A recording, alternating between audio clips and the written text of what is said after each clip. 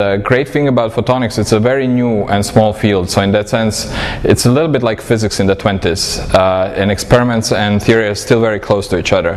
For example, one of the first theoretical predictions I made in photonics was confirmed experimentally only 6 months later, and I even contributed very strongly to making it confirmed. So this closeness between theory and experiment was very important for me personally. And moreover, because it's such a new field, applications are also fairly close. So that means that you can make a fundamental science discovery in photonics, and only a few years later it could lead to very important applications. Photonic crystals are a good example of that.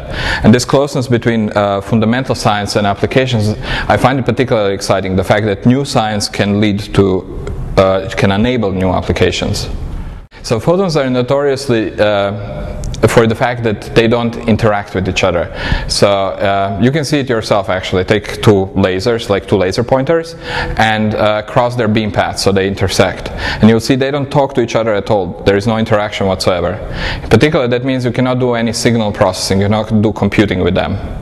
Okay, now the things change in certain materials, because certain materials can mediate interactions between photons.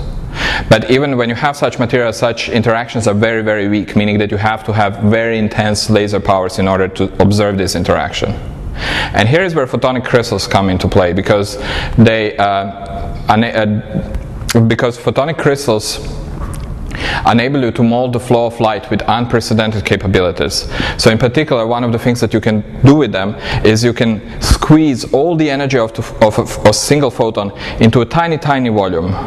And moreover, you can ensure that at the same time, at the same tiny volume, there is another photon present. And you can ensure that just the optimal material to mediate interaction between them is also present there. And that greatly enhances the interaction between the two photons to the point where even interactions between two single photons should be observable.